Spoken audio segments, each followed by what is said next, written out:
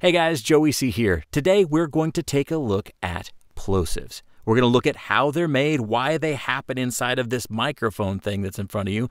Then we're going to look at how to prevent them from happening in the first place. And then if they happen to make their way into your mix, we're going to go into Audacity and we're going to show you just how to remove them. So stay tuned. You're not going to want to miss this.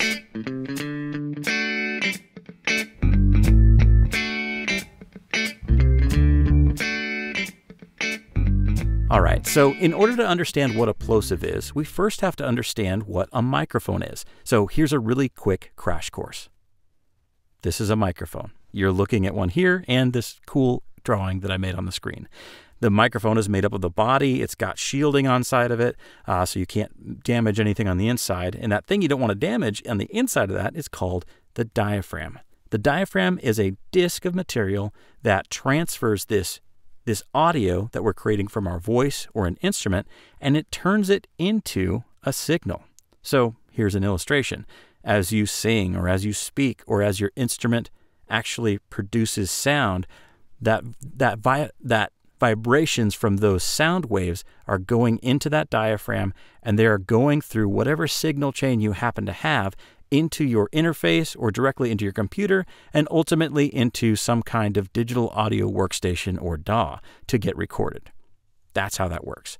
So when a plosive occurs, it happens a little bit different because it's not necessarily just clean sound waves, but it's actually kind of an overload scenario. When a plosive happens, that usually happens because of the sound of P. That's going to be most of your problem if you're a voiceover artist like me.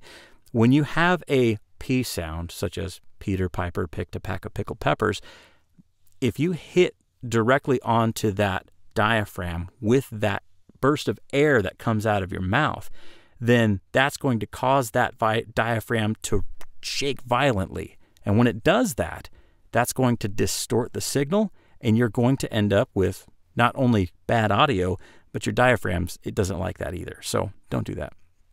Here's an example of what that looks like in Audacity. This is the phrase, I've just actually spoke this into just a little bit ago. Peter Piper picked a pack of pickled peppers. And specifically, as I went through this, you can see these are normal P's. And as I went towards the end of this, I really got direct onto the diaphragm with those P's, and I intentionally caused a plosive. So let's go take a listen to what that actually sounds like in the DAW. All right, so here we are back in Audacity, and we have our audio that contains plosives. So first things first, let's play it so that you can hear it. Peter Piper picked a pack of pickled peppers. As you noticed, towards the end of that audio, as soon as we get over into these really high peaks, that is where the plosives are, and that's something that we don't want to hear. So how do we prevent that from happening? Well, there's a couple of different things. So there are things like this. This came with my microphone. This is a Rode NT1. It's a fantastic microphone, and I recommend it highly. It literally plugs in here, and it disrupts a lot of the plosive sounds that come from it. Just going to take it off of here for now because that is directly in my face, and I can't quite see you very good. And then there are also other options out there, such as windscreens that look like this. This is a really, really cheap Nady SPF 1. This was my very first windscreen, and it worked great, and it still works great. It's just really big, and sometimes it's hard to see your script through it. So these are ways to handle that. And there are also other things out there. There's another one over here. Hold on. This is sometimes referred to as a clown nose.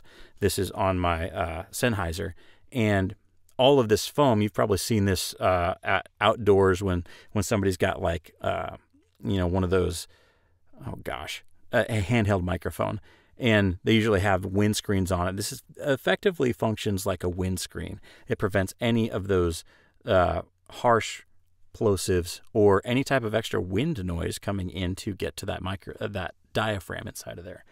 So those are some manual ways that you can actually stop plosives from reaching your diaphragm. And then also there's other techniques that you can do too. So let's look at some of those. All right, so other techniques. Typically, when people think of recording into a microphone, you think of just having a direct approach. That is somebody looking directly at a microphone. It's kind of hard angle here, but looking directly at the microphone and then speaking directly at it. And that is usually what most plosives, the reason why most plosives exist is because you're just shooting that directly into the diaphragm. And that's not necessarily good. It's not necessary to do that. These microphones are made to pick up, especially if you've got a nice cardioid pattern, that's going to pick up a really great area around this microphone. You're not going to notice much difference around that. So to help with plosives, you can actually position yourself kind of at an angled approach where the diaphragm, which is this part here, is slightly offset and you're kind of speaking at it at a slight angle. This allows any type of plosive to go almost kind of bounce off and not cause nearly as much disruption to the diaphragm. And then if you wanted to take it even further, you can angle that diaphragm and you can actually speak offset, which I've actually been doing for most of this video so far, where you're not actually directly into the microphone, but you're speaking at an offset. I'm speaking right here directly at you. This microphone is doing a great job of picking me up quite well. So take a look at those. And in another situation too, if you actually mount this microphone overhead, you can give it almost a tilted microphone, like a tilted off axis like this. And that allows you to have the same thing. You're not speaking directly into that microphone and it's not getting plosives. So a couple of techniques for you to check out. Let's go and actually see what we can do to fix that in Audacity now. All right, so here we are back in Audacity again. Let's go ahead and play this one more time so you can really hear that plosive. Peter Piper picked a pack of pickled peppers. Okay, it's obviously there. So what is that plosive made of? When we take a look at it, we can actually analyze that. Let's go ahead and look at that. Click on Analyze, Plot Spectrum. And you can see most of that plosive is made up of this below 100 hertz frequency. That is the cause of the air rushing into that diaphragm. It's causing it to rattle like crazy and producing a super low frequency. So, pop quiz, what can take away that low frequency? Well, if we go into effects and we go to our filter curve, we can actually apply what's, lovingly called an 80 hertz roll-off. So here's my 80 hertz roll-off. I'll make this a little bit bigger so you can see it. Right around 80 hertz, I have basically nosedived everything below that. So I'm reducing the level that is happening under 80 hertz. So let's apply that. Boom. You can see what that did. I'll go back and forth a couple of times. Here's with it applied. Here's with it not applied. Again, here's with it applied. So one quick play with it not applied so you can hear it. Peter Piper picked a pack of pickled peppers. Pretty plosive.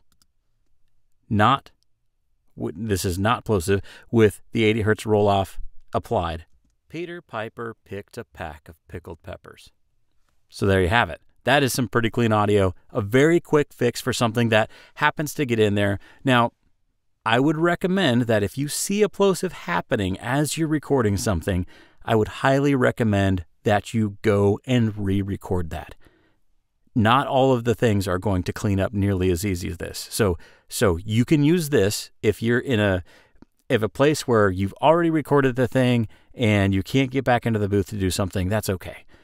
If you're in the middle of it and you see that spike happen, if you see something that looks like this as you're recording that piece of audio, I highly recommend that you just fix it in the moment, because fixing it pre is just a lot better than fixing it in post. So there you have it, guys. This is how you fix that. These are the techniques that you can use to avoid getting plosives into your mix. Let me know what you think about this.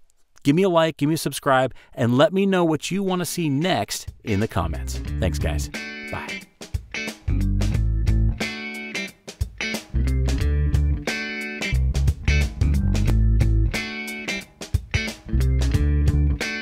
All All right, guys, before I go, I left you a little Easter egg hunt.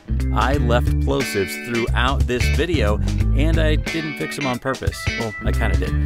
In the left channel, you will hear the fixed audio just as we've done inside of this Audacity tutorial. And then in the right channel, I've actually let them exist as is. Go back and listen, look for the green dot in the bottom right-hand corner, and let me know what you think. See you guys.